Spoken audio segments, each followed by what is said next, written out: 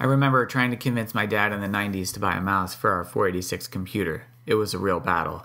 When it came time to sign up for Facebook, however, he joined spontaneously without even a suggestion from me. Social media and the internet have fundamentally changed how we interact with each other. Let's examine how social media could change clinical care, education, and research.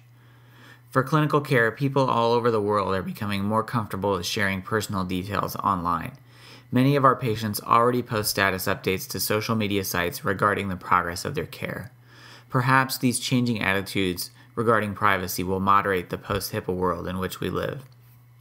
We are on the cusp of a revolution in image sharing, but we're at risk for creating a fractured system with little interoperability and integration.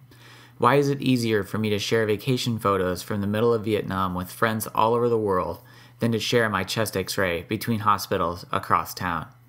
How can we integrate existing social networks into image sharing solutions? How can we use messaging to improve communication with patients? Perhaps next generation RISC will have out-of-the-box support for appointment reminders, just-in-time updates on wait times and delays, and alerting not only when reports are complete, but also after the referring physician has reviewed the results, all via email or text message. How about education? Just a few years ago, producing an educational video meant months of planning, shooting, and editing with expensive equipment. Now, videos can be made simply and quickly on a computer or even a tablet or smartphone. This cheap and easy video production is already beginning to revolutionize education. For example, Salman Khan started teaching math over the internet to his cousins who lived hundreds of miles away, posting videos on YouTube as a nice to have. Once people found his videos useful and left him positive comments, he kept going, sharing his knowledge from finance to history and even medicine.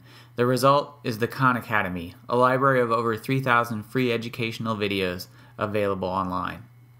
What about research? There is no doubt that the internet provides a medium for improved collaboration which many researchers couldn't live without. However, the primary medium for communication of research results remains rooted in our tradition of paper with peer-reviewed publication. While paper has many advantages, in an increasingly media-rich world, journal articles are becoming stale, especially when peer review is such a time-consuming process with publication wait times measured in weeks to months.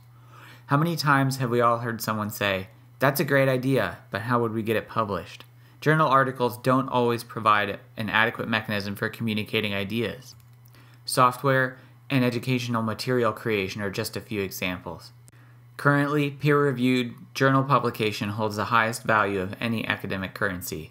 It might sound far-fetched, but what if we had a new currency where YouTube views and Facebook likes from respected peers were also a measure of success?